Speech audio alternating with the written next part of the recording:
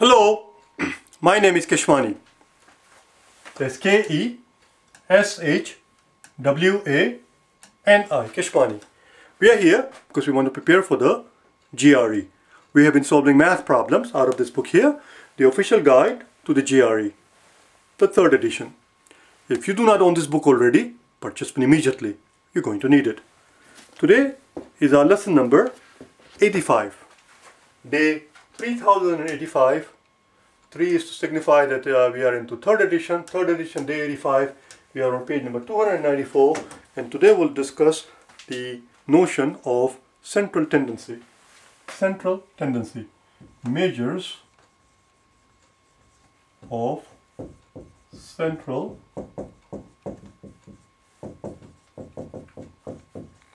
tendency. What does it mean? Central tendency. Well, it simply means that when you have a set of data, a set of observation, we would like to know where do the data tend to cluster? Where do they tend to come together? Where do you find most of them? In what neighborhood? Where do they tend to cluster? And we already know the concepts, obviously. The least sophisticated and the one that requires the least amount of work is the mode. It's the mode. It requires the least amount of work because we don't have to do anything at all. We simply have to look at the data and see which one appears the most time. Whichever observation appears the most time, that's the mode. The next one requires a little bit of work, which is the median. As you know already, median simply means the middle one. So here we have to arrange our data set either in the ascending order or descending order, either from least to greatest or the greatest to the least, and find out which one sits right in the middle, where half the observations are below it and half the observations are above it.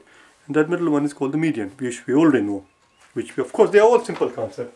And the one among the three that is the most sophisticated one is the mean, because it requires some work. We have to add up all the observations and divide by number of observations. These are all simple things. Let's look at an example. Here's an example. 4.2.1.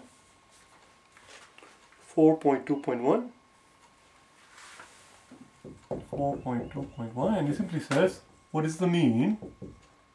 What is the mean of these data? 6, 4, 7, 10, and 4. Now we could actually go about the traditional way, the conventional way, the orthodox way, the classical way, which is to add up all the numbers and divide by number of observations. Simple enough. We could do that. And you can do that if you like on your own. I'm not going to do that here. Let's just look at the data. 6, 4, 7. I'm just going to pretend the average is 6. Okay, stay with me. We're going to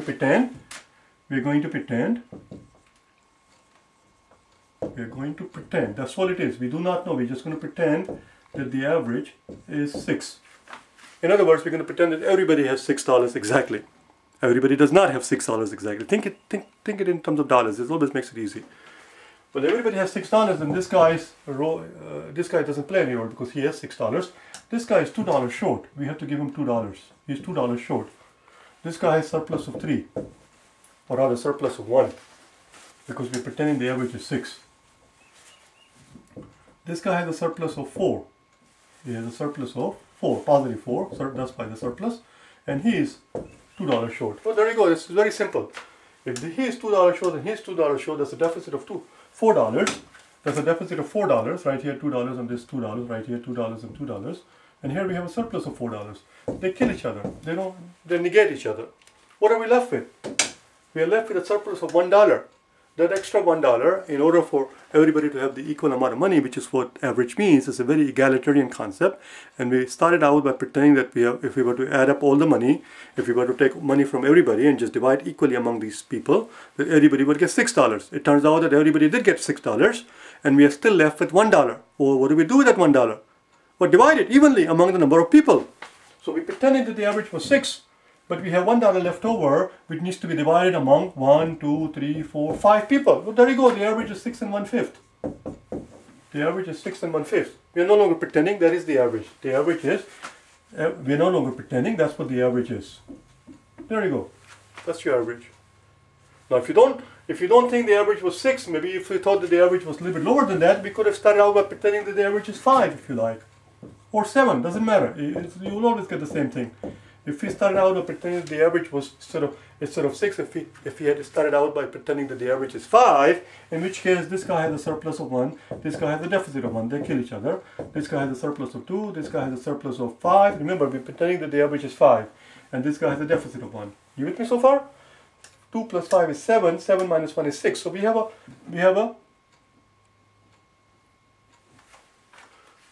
average of 5. I have to make sure that I'm paying attention. Here's a surplus of 1, deficit of 1, plus 2, plus 5, and minus 1.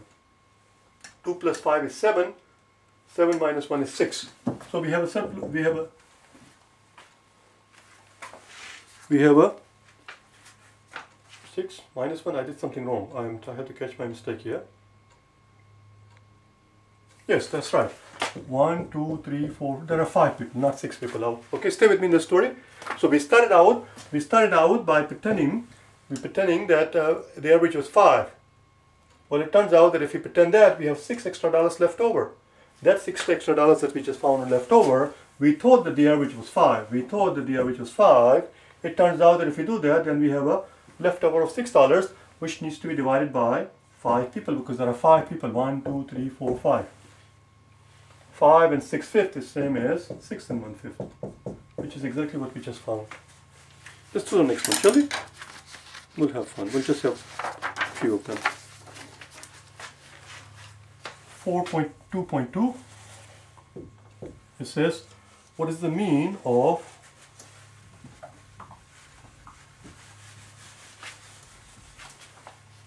what is the mean of 2, 4, 4, 5, 7, 7, 7, 7, 7, 7, 8, 8, 9, 9, 9, 9. Here, what they actually want you to do is to use what is known as the weighted average. We have to assign the weights. We have 2 one time, we have 4 2 times, so there's 2 4s. Then we have a 5 just one time, we have 2 8s. Then we have, I know I left out 7, I'll come to it. We have 4 9s, and I left out 7, 2, 4, 6, 6 7s. And then divide by the number of observations. And we can do that if you wanted to. There is nothing wrong with it, but it'll be too tedious. Let's start out, let's do something different.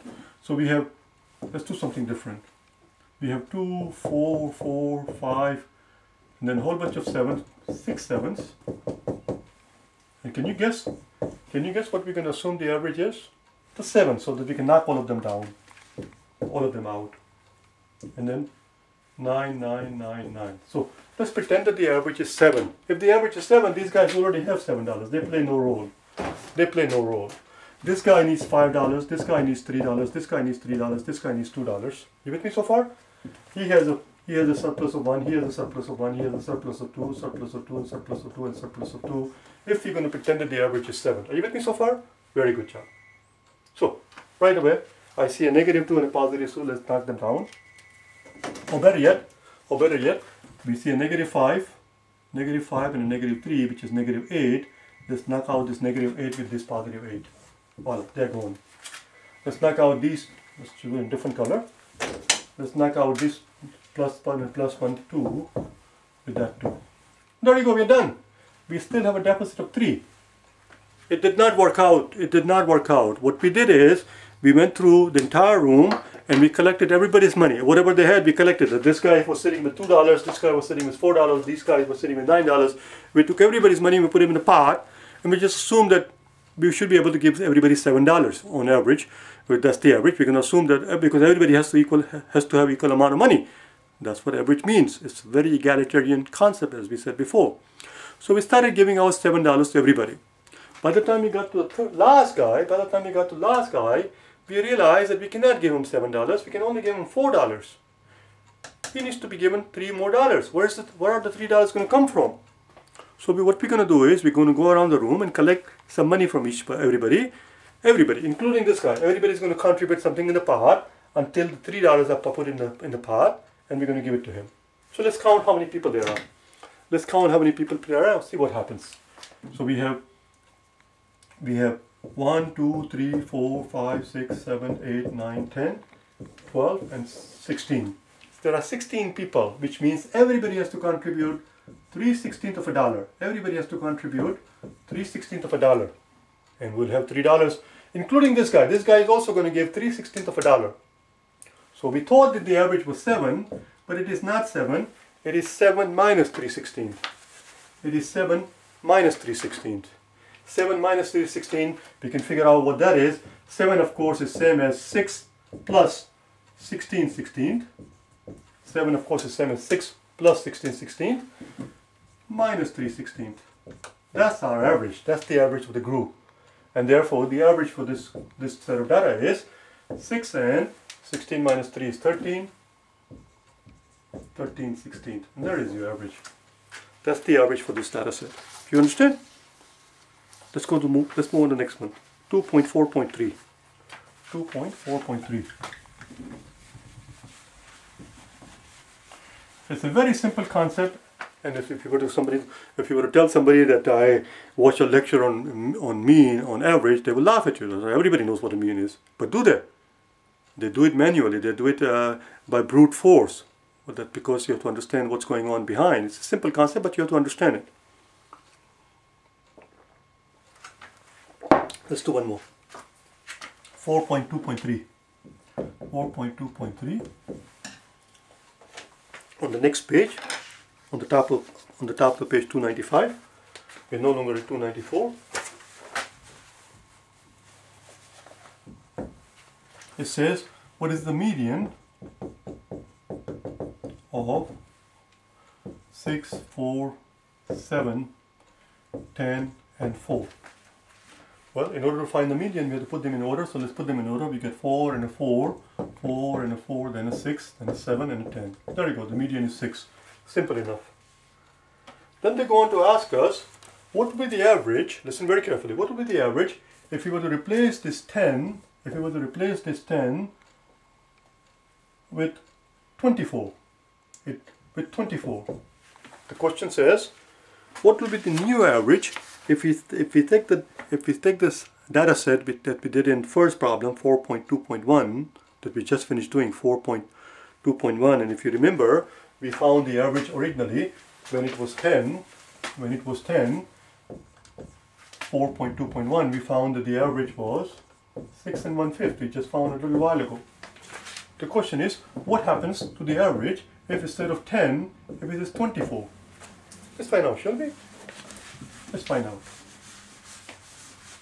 Well, if instead of 10, if it is 24, then of course we understand that 24, of course, is the same as what we had before, 10 plus an extra $14. Plus an extra $14. And when it was 10, the average was 6 and 1/5. Remember that. Now we have $14 extra. What do we do with that $14 extra? Well, of course, distribute that extra money equally among the number of people. How many people do we have? We have 1, 2, 3, 4, 5 people. So the new average is going to be, whatever the old average was, 6 and 1/5. Plus, we have $14 extra, this $14 extra, which needs to be divided among 5 people. There we go. So it becomes 6 and 1/5, and 14/5 is going to be 15/5, which of course is 3. So the new average is 9. Well, the new average is just 9. Nothing to it. Let's go on to the next one. 4.2.4. 4.2.4. 4.2.4 deals with mode. What is the mode of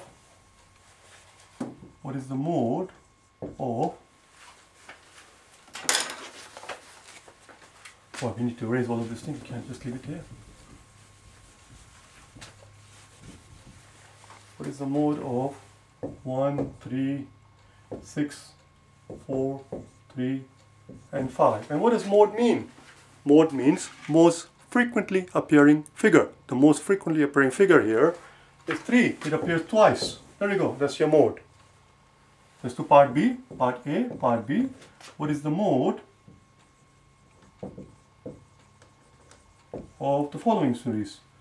1, 2, 3, 3, 3, 7, 10, 10, 10, and finally 20.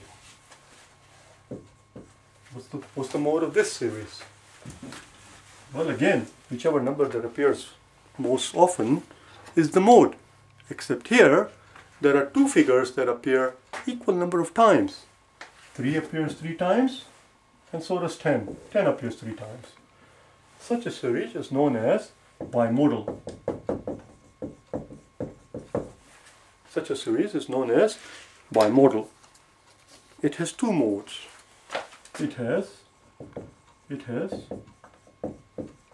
two modes, 3 and 10. 3 and 10. Tell you what, if you are interested in doing these kind of problem for average, just to speed up, just to understand how to figure out the averages very quickly, I'm going to give you a couple of sources. Let's put them here.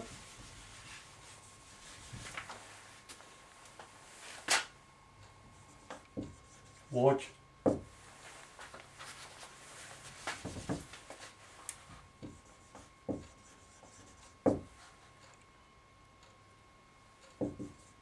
Basic math.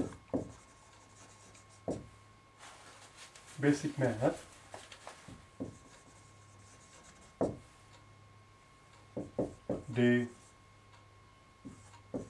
68 to 75 and day 93 and 94. Day 68 to 65 or 68 to 75, those are 8 videos there. 8 videos, and then I did 2 more, 93 and 94. It's a series that you'll find on my channel. It's just called Basic Math. It's not GRE Math, it's just called Basic Math. Just search for, in the search box, just type in Basic Math, day 68, it will pop right up. And if it doesn't, if you're looking for some concept, and if you don't find it right away, my work, then just type in my name along with it. Just type in Basic Math, day 68. If it doesn't pop up, type in day 68, Basic Math, day 68, and then Keshwani. Watch those videos. There are 10 of them, as I said. You don't have to watch all 10 of them. Just watch 2 or 3 if you like, until you're bored as hell. Do you understand? I'll see you tomorrow, okay? Bye now.